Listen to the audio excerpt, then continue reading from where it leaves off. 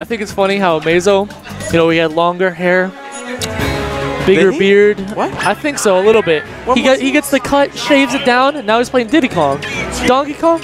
Diddy Kong. When was this? You see what I'm saying? I don't remember the longer hair. Oh, okay, it hasn't been that. Maybe I'm thinking just like ponytail Amazo. Maybe like, just a little poofy, I guess. Oh, poofy? Yeah. Anyways, we're gonna stop the freaking Olympic antics right now. We're gonna jump into this. Another Bayonetta for you on stream. Bayonetta Diddy. Super. Oh, what a matchup. Super Smash Con Brave. That's right. That's Brave. Interesting. So we're about to see how brave this guy really is. I mean, this guy is very brave for going into this matchup. I'll tell you that right now. But, I mean, Bayonetta definitely has tricks. Diddy's going to win the neutral just every time.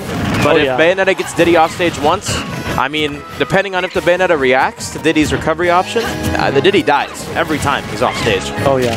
Nice stuff. Coming out from Amazo. Big fan of the walk there. Yeah, and he's really tacking on the right percentage. Oh, this is all for me. He's stealing. He's stealing from me. This is my Diddy. Hey, man, I mean, if you're getting the W, you're doing something right. But anyways, Amazo going to jump in there with that forward air. Going to counter it again with another forward air of his own. Definitely getting applying the pressure. Yeah, he's getting into the Diddy flowchart where he just wants to throw out aerials. If Brave, you know, power shields it, you know, ducks under it, witch times it. There's a lot of things you can do to deal with that. Good conversion over there by Amazo. Yeah, and that's one thing that is definitely true, is conversions right now.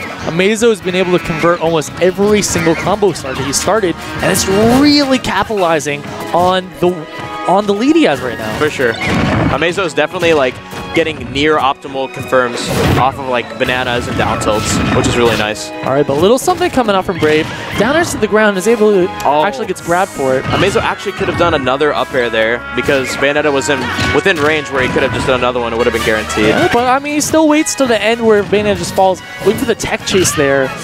Okay, doesn't actually. Brave was not able to pick him up with that side beam. Got punished for it as well. Wow, Amazo is just playing so on point right now. Like, he really is. Obviously, he's not doing, you know, super optimal things, but like, he's definitely playing really nice and patient. Literally my Diddy Kong.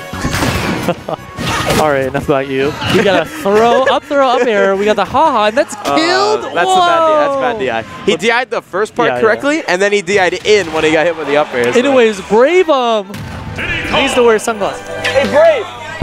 He's telling put on the shades, bro. He's telling him right now. You should put on the shades. You got the superpowers. You know, put them on. Put them on. Put them on, bro. That's right. He listens to me. He doesn't listen to you. Hey, all right. So now we got. Yo, let's go. Now we got Cool, Brave. We got Cool Brave. Cool Brave. Yeah.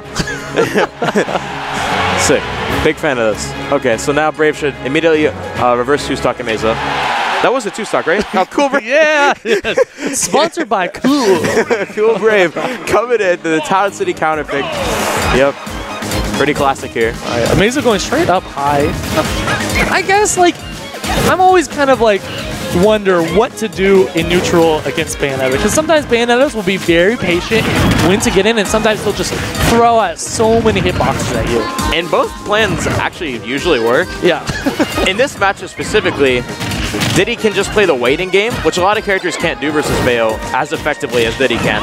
Like, he'll just hold banana, so it just forces Bayo to approach you no matter what. And the thing about Bayonetta, though, is you do have a lot of lags after some of your whiffed aerials. And so Amazo's been capitalizing on that, just throwing the banana and getting a big damage off of all those hits. I'm such a big fan of Amazo right now. Oh my god. just the patience and conversions right now is just so great.